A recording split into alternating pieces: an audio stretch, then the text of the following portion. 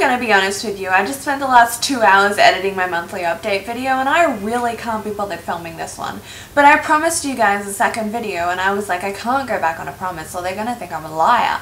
And I'm not a liar, I'm far from a liar. I actually take pride in the fact that I don't lie to people. Because lying is bad, children. Lying is very, very bad and it makes people angry. So don't lie because people get angry. And then when people get angry, life doesn't happen very nicely because nobody does what you want them to because they don't think you are an honest person. There you go, that's a blurb. I'm one of those people, I have the ability to just ramble on once I get started.